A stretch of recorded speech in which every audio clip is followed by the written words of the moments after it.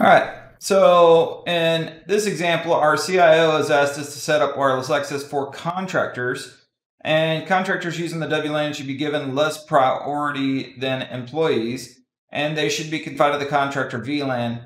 They should be able to reach the 10.1, 10.15 on port 80, and that's kind of emulating access to a local web server that a contractor might need access to. But right now, that's it. We're going to keep it pretty simple, and then you can extrapolate as you build your policies. The contractor should be able to reach the internet. The CIO asked that we not create a new WLAN to accomplish this. So basically, we're going to have the contractors use PEEP, and this would emulate them. We're just going to keep them on the WT data for now. There's a few different ways to skin this cat. We're going to look at some different scenarios coming up, but this is one where a contractor would need to be an authenticated contractor. There's also points where contractors may need to just be authorized as a kind of a guest. But right now, we're going to keep them authenticated, and they should be given access to VLAN 66. They should be able to reach AD on port 80, which is a web server. And then, again, just to illustrate that concept. And then they should be given less priority than employees. That, we're talking about wireless priority. So what we can do there is we can use WMM and background contractor access, kind of like we do guest. So let's go ahead and take a look at this.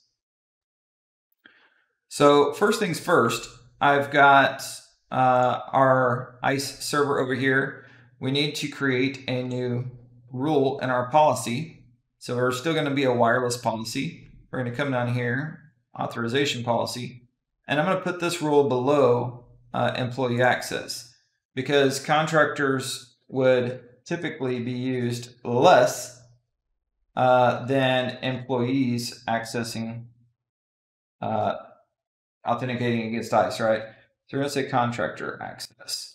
Now, we're going to do the same thing to match this group. So right now, contractor group is defined in Active Directory.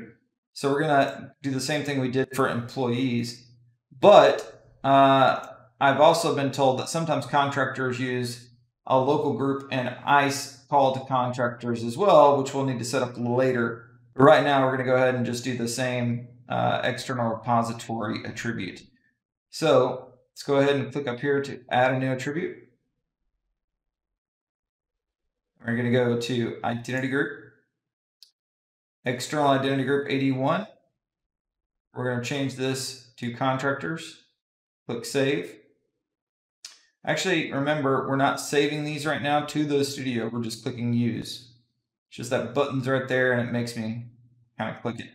All right, so the next thing is we need a result for contractors, which we don't have yet. We're doing this one kind of backwards because we didn't configure the controller yet, but we're going to here in just a second. So we're going to go ahead and create a new authorization profile. And we're going to say this is contractor access. Now, what we want to do here is one thing we said. ABC, got airspace, ACL, all that kind of good stuff.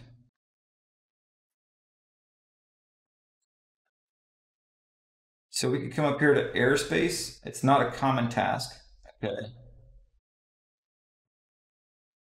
And we're going to say airspace, we're going to do QoS level. So it's not a common task, but we can still create it under advanced attributes. And we're going to put them back on bronze. So we're going to add that. And if you look down there, you can see that that was applied.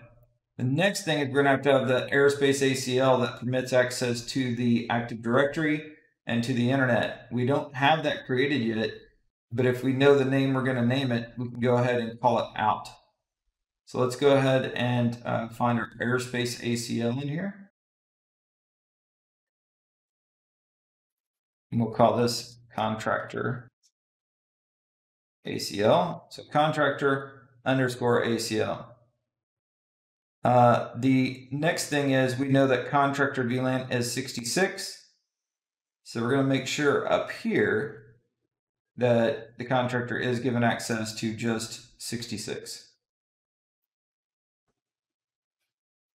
That should be everything. We're going to click Save. So we've just actually created an advanced attribute. You saw me do that. That was using dictionaries to do that. And because sometimes we need to do a lot more than just common tasks. But now we got to go over to our WLAN and we need to make sure that we've got those interfaces.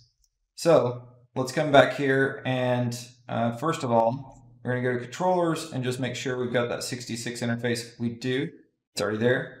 So the next thing is we're going to go to security and we're going to do our access control list and we're going to create a new one.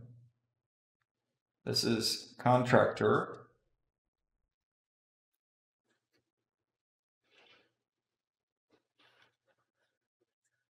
So go ahead and add a new rule for this.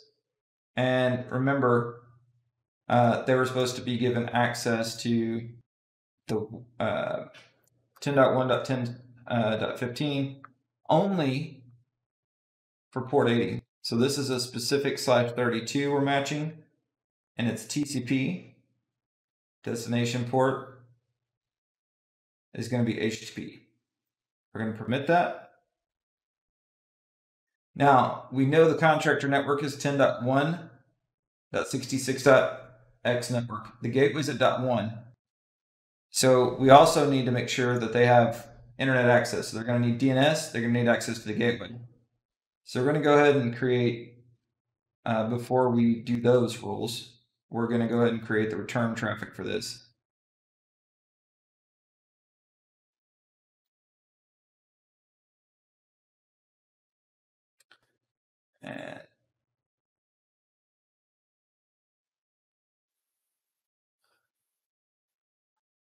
And I'm going to do this for the next two rules, and then we'll go over it in the ACL so you don't have to sit here and wait. All right, so on the rules here, we've got any to the DNS server. Well, it's for that port 80. So any of the 10.1.10.15 on port 80, and then the return for that. One rule should work either direction, but it helps for people to get used to this. This is the way I teach it in the wireless classes until you're used to dealing with the directions, because it's from the perspective of the controller. So we got that for DNS, we've got it for that HTTP port, and then we've got it for that segment. There's an implicit deny at the bottom of every ACL, which will catch all the rest of the traffic. And so that should meet the requirement that we set out with. Now, the thing is that they reached contractor VLAN, should be able to reach port 80, okay, and not create a new WLAN at this point, plus less priority to employees. So we did the WMM rule. We're doing it on the same WLAN that we have employee traffic on, but contractors would get bronze instead of platinum. So they're going to have less priority, or bronze instead of silver. So a little bit less priority there. All right, so let's go ahead and test this out now. I'm going to turn off my WLAN adapter, and we'll turn it back on. I authenticated as a contractor the last time.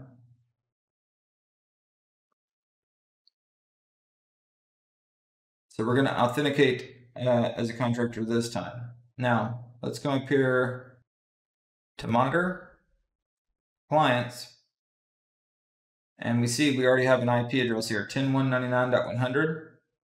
I've got a username of contractor1. Okay, I am on the WT Data 3 network. Then down here at the bottom, you can see that I was given contractor ACL. Okay, and if we keep going down, you can see QoS level, we were given bronze. So pretty straightforward there, actually.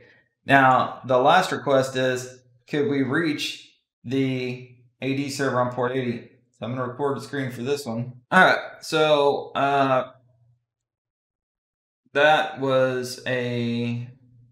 this is the first time we've used this VLAN, and it was a simple IP helper address that was missing off that VLAN. So once I added that IP helper address, all right, then we were getting the IP address on the actual client device, and so that is good now. Let me go ahead and disconnect, and I'll record this one, and I'll show you the connection process. But remember that we are a contractor using the WT data network. So we connected right away that time. And if you click on clients, again, we can look here. Now, the thing we were still trying to do was reach the web interface of the AD server. So go there now. There we go. That's what alerted us to the problem, actually, because the controller got the IP, the client didn't. So anyway, it was whenever the controller tried to terminate the client, that was the problem. So this is a success. Now let's see if we can go to the ISE page, because we should not be able to get there. Go to ISE -3.